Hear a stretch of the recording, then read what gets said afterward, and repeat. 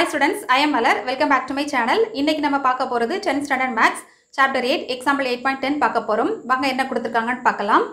Find the mean and variance of the first n natural numbers. முதல் n இயல் எண்களின் சராசரி மற்றும் விலக்க வர்க்க சராசரியை காண்க. Okay ma'am. ஃபர்ஸ்ட் ப்ராப்ளத்தை பார்க்கிறதுக்கு முன்னாடி அவங்க என்ன கொடுத்திருக்காங்கன்னா இயல் எண்கள் அதாவது நேச்சுரல் நம்பர்னு கொடுத்திருக்காங்க.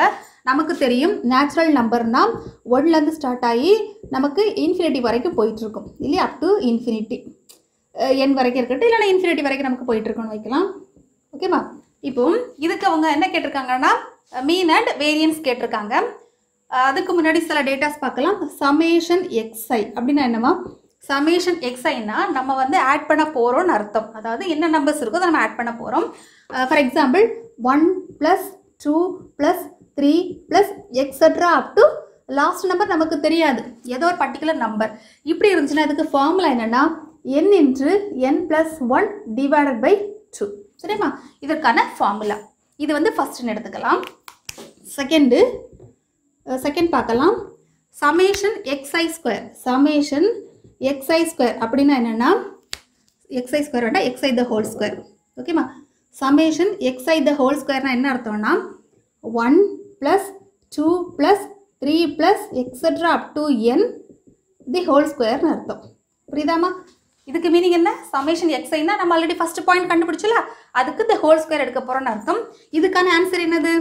இதற்கான ஆன்சர் வந்து நமக்கு தெரியும் n × n + 1 / 2 இல்லையா? அப்படின்னா நமக்கு என்ன வரும்? n × n + 1 / 2 தி². ஓகேவா? நெக்ஸ்ட் தேர்ட் ஃபார்முலா பார்க்கலாம். தேர்ட் ஃபார்முலா என்னன்னா சமேஷன் xi². அப்போ சமேஷன் xi²னா இன்புட்டுக்கு நம்ம ஸ்கொயர் எடுக்கிறோம், உள்ள நம்பருக்கு ஸ்கொயர் எடுக்கிறோம். கன்ஃபியூஸ் பண்ணிடக்கூடாது.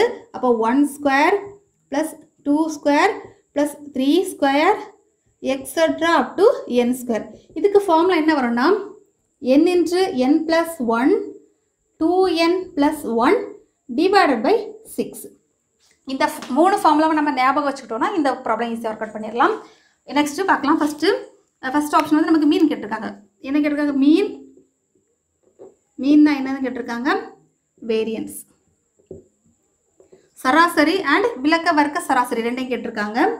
ஈக்குவல் என்னன்னு கேட்டிருக்காங்க. பார்க்கலாம். ஃபர்ஸ்ட் ஆப்ஷன் பார்க்கலாம். மீனுக்கான ஃபார்முலா என்னமா? மீன் ஈக்குவல் டு அதாவது x பார். மீன் அதாவது சராசரியோட நோட்டேஷன் வந்து x பார். ஃபார்முலா வந்து சமேஷன் xi/n. ஓகேவா? இப்போ நமக்கு தெரியும் சமேஷன் xiக்கு ஆன்சர் என்னது? n × n + 1 / 2 இன்று இந்த எண் நம்ம போடுவோம். சரியாம்மா? இப்போ இவ்வளோத்துக்கான இது என்னது? இவ்வளோத்துக்கானது என்னதுமா? சமேஷன் xi இந்த ஃப்ரம் 1னா இந்த ஃபார்முலான்னு அர்த்தம். இந்த ஃபார்முலா சரியாம்மா? இந்த ஃபர்ஸ்ட்ல உள்ளதான் இந்த ஃபார்முலா மேலே இருக்கும். இதில் நம்ம கட் பண்ணலாம் பாருங்க. இந்த எண்ணும் கட் ஆகும். So mean x bar equal to மீன் எழுதிக்கலாம்.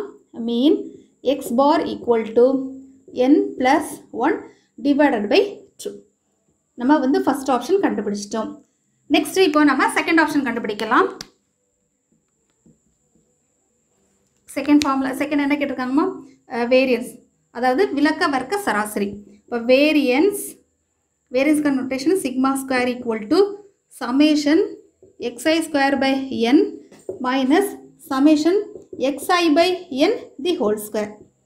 மாற்றிடக்கூடாது. σ² equal to summation xi²/n minus summation xi/n தி². ஓகேம்மா?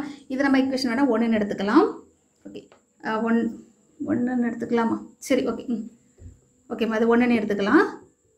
இப்போ நம்ம எழுதலாம் σ² ஈக்குவல் டு சமேஷன் xi²/n. எனக்கு ஆன்சர் என்னம்மா? Summation xi²னா n × n + 1 2n + 1 / 6.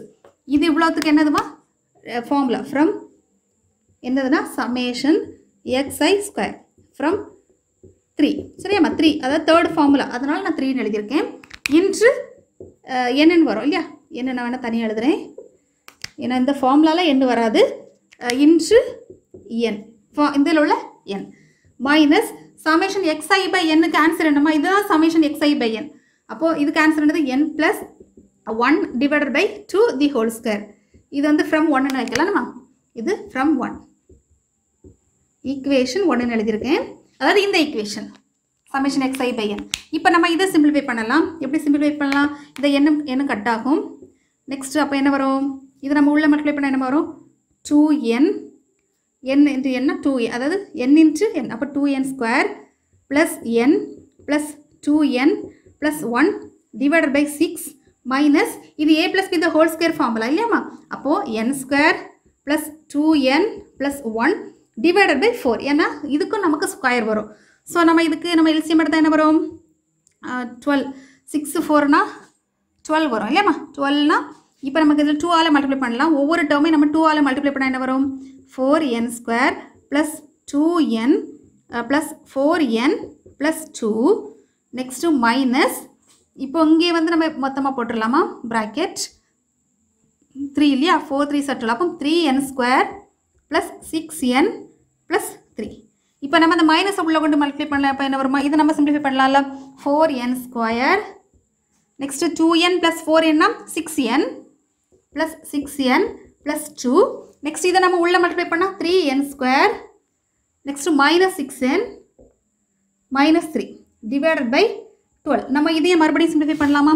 இது எல்லாமே sigma square last sigma square equal to 4n square minus 3n ஸ்கொயர்னா அப்போ n ஸ்கொயர் 6n இங்கே 6n கேன்சல் ஆகும். Next 2 minus 3னா minus 1 divided by 12. இதான் நமக்கு வந்து விலக்க வர்க்க சராசரி ஃபைனல் ஆன்சர். இது நமக்கு ஒன் வேர்டில் மேபி கேட்கலாம். ஸோ கொஞ்சம் ஞாபகம் வச்சுக்கோங்க. சரியாம்மா?